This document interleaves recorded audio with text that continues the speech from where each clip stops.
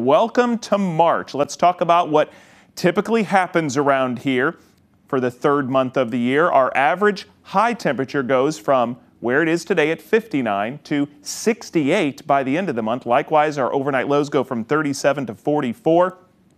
We continue to have longer days. We gain more than an hour of daylight. And next weekend is the weekend we turn our clocks ahead 1 hour. And after getting shut out in the snow department so far this winter, typically in March, we get 5% of our seasonal snow.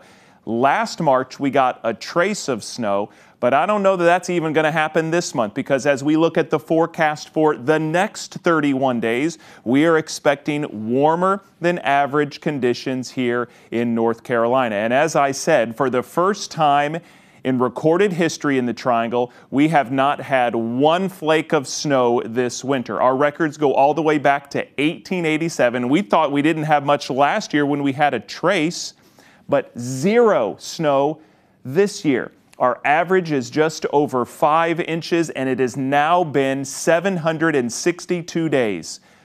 More than 2 years since we've had measurable snow. The last time we had measurable snow, January 29, 2022. This is the third longest streak, and I think we'll move into second place if March stays dry. And I tell you what, one of the reasons why we didn't have any snow, because we just lived through the fifth warmest winter on record. When you factor in December, January, and February temperatures, that was the fifth warmest on record. But listen, every once in a while, something wild happens in March. And as we look at the 5 biggest snowstorms to ever hit our area, look what's in third place. Tomorrow is the anniversary of almost 20 inches of snow back in 1927.